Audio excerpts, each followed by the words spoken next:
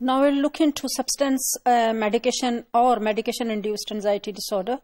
As the name implies, इसका मतलब ये है कि किसी ड्रग या किसी मेडिकेशन की वजह से तो एंजाइटी डिसऑर्डर नहीं हो रहा.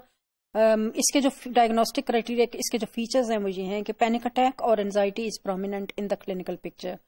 पैनिक अटैक जैसे हमने देखा, palpitation, heart is actually feeling that if heart is going to is pumping its heart in accelerated speed, और आपकी चोकिंग की फीलिंग, ये सारी जितनी वरी और एंजाइटी की जो सिम्टम्स हैं वो उसमें देखी जाएंगी.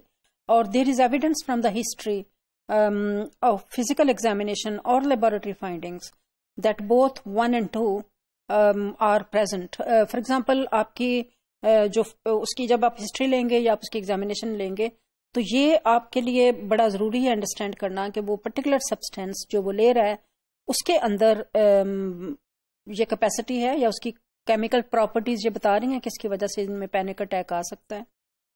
The symptoms in criteria A developed during और सून आफ्टर सब्सटेंस इंटॉक्सिकेशन और विथड्रॉल और after exposure to a medication. So it is very very important. जो ड्यूरेशन है या इसके होने का टाइम है वो कोइंसाइड करना चाहिए with either of the three. One is कि उसने अगर कोई ड्रग ली है तो उसके नशे की हालत में तो नहीं उसके अंदर एंजाइटी की सिम्टम्स आ रही हैं और पैनिक अटैक हो रहा. नंबर 2, उस वक्त तो नहीं हो रहा जब वो नशा छोड़ रहा है और उसके अंदर वो विथड्रॉल सिम्टम्स हैं. या तीसरा ये है कि उसने वो मेडिकेशन ली है तो उसके बाद उसको पैनिक अटैक आया है. So this is important to understand and also to observe. And 2, the involve substance और medication is capable of producing the symptoms in criterion A.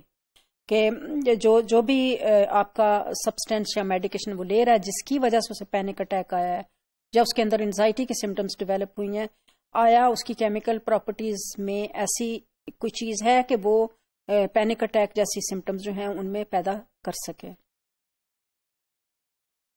Then the disturbance is not better explained by an anxiety disorder that is not substance medication induced. Now आपने ये भी देखना है कि क्योंकि ये panic और एंजाइटी डिसऑर्डर जितने भी हमने पढ़े हैं ऐसा तो नहीं कि उनकी वजह से है, तो ये other than specifically it has to be related with substance use, substance withdrawal और मेडिकेशन इंड्यूस्ड. मतलब कोई भी जो दवाई ले रहा है किसी भी पर्टिकुलर बीमारी के लिए, बहुत दफ़ा लोग ऐसे होते हैं जो कि क्रॉनिक कंडीशंस में होते हैं और वो कंटिन्यूटी में मेडिसिन ले रहे होते हैं.